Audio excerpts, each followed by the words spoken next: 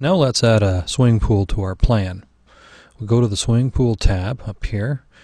We click on pools. We can either draw our own unique custom shape, or we can also go over to options, shape options here, and load shape, and we can select from a set of pre-made designs.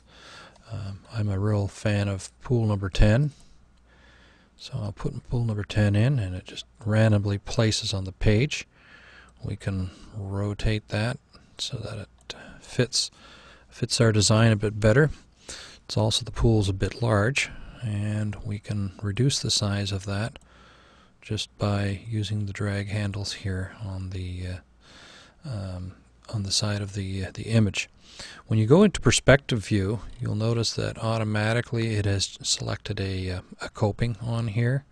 It has also, if you go over to our sloped area here, and if I were to drag the pool over to the slope, it automatically fills in a section of wall so that the pool is properly supported, and so that it looks visually correct. We can change the wall material, of course, to match our dimensional limestone. We'll do that right now. And we can also change our coping here to be, right now it's the Brussels, of course, full nose. We can change it to even the ledgestone if we wanted to. We'll do ledgestone bluestone.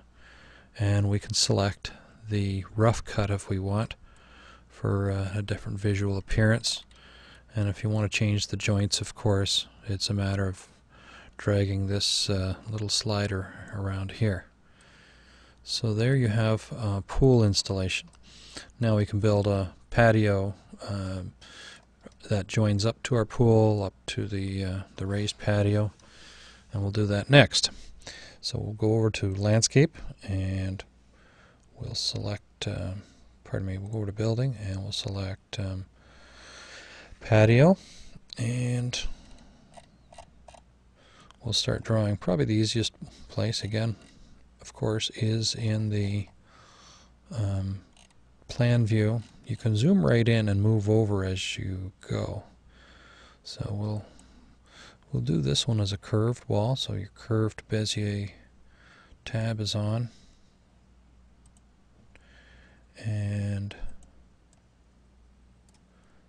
then you can, if you want, just join up to any place. You might go back to straight there, so you can change your angle here and start working away around the edge of the pool deck, and perhaps your patio goes up to there. Now we need to go to straight again, and we'll move right over to there, and to there, and over to there, and there. Place that into place. Now we have a patio around our pool deck, and that looks quite good. And of course we can go in and do some tweaking at any time with the edit points. You'll find that really comes in handy a lot to help you refine things visually. Back to plan view, turn off the edit points, and there you have our pool patio.